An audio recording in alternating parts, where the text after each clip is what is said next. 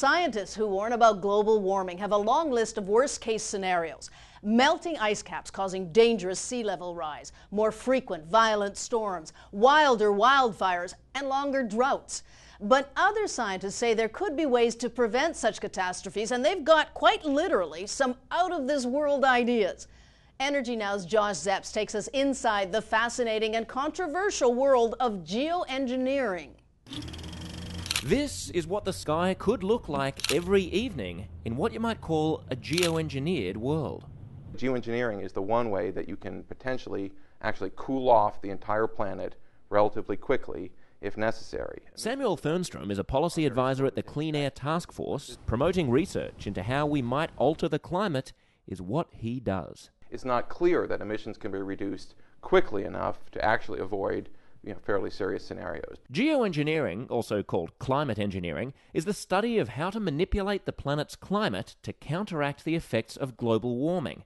It can be simple, like painting your roof white so it absorbs less heat. The folks at Lawrence Berkeley National Lab say that if cool roof colours were applied to all eligible roofs and pavements in temperate and tropical regions, the total cooling effect could be equivalent to getting 300 million cars off the road every year for 20 years.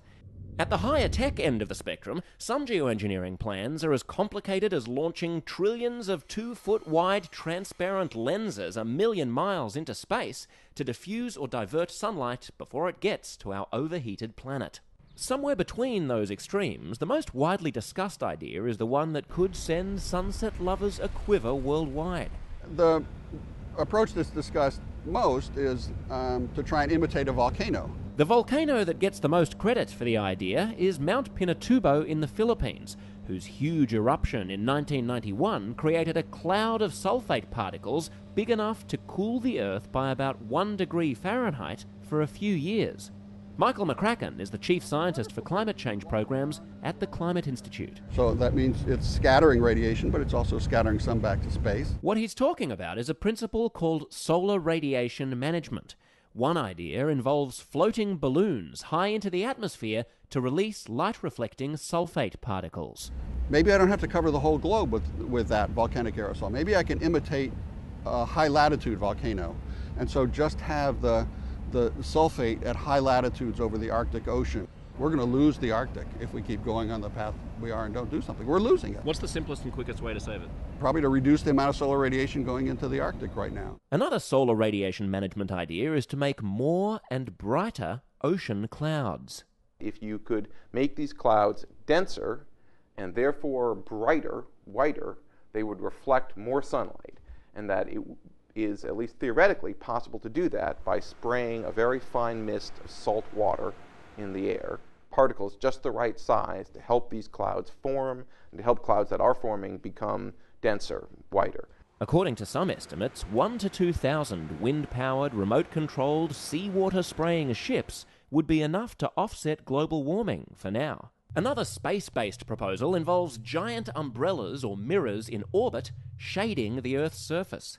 Needless to say, not everyone is crazy about all this. Who sets the mirrors? Who establishes the angle? Who's going to, if you have an extraordinarily hot day in New York or in Paris, do you adjust the mirrors and to cool it down? And then what does that do to Africa when you make that adjustment? Who makes the decision? Pat Mooney is one of the world's leading anti-geoengineering activists and the executive director of Canada's Etc. Group, an international technology watchdog.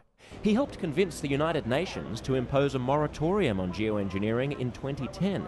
And his opinion of technologies that would blast sulfates into the stratosphere to cool Europe and North America? That could also knock the Asian monsoon off course, having it swing below South Asia, meaning that there'd be famine in South Asia, and affect Africa in ways that we're not even quite sure about. Dr. Mooney says the only solution is emissions reductions. We need to be putting on the brakes on some of the things we are doing, which are creating more greenhouse gases. Those are solutions. Those are real, credible solutions, and it is not too late. If we'd started in the 1970s when it first came up, you could have cut emissions and tried to do that. But we've just going higher and higher and higher, and cutting back is proving hard to do. The objections to geoengineering are not just scientific. They're political. I don't have confidence that governments that have denied climate change for decades are actually going to be governments that will, in any way with integrity or intelligence, manage geoengineering. I don't trust them to control the planetary thermostat. What would have to happen for you to be a convert? We'd have to have governments that we can trust. I mean, when's the last time? As soon as pigs fly. Yeah. But given that that's never going to happen, that means you're unwinnable. I'm unwinnable to the idea of geoengineering as a solution to climate change. But for geoengineering advocates, the scariest thing is to have no backup plan at all. The whole problem is that we're already interfering a great deal with the global climate. We are, in fact, engaged in a vast global geoengineering experiment right now.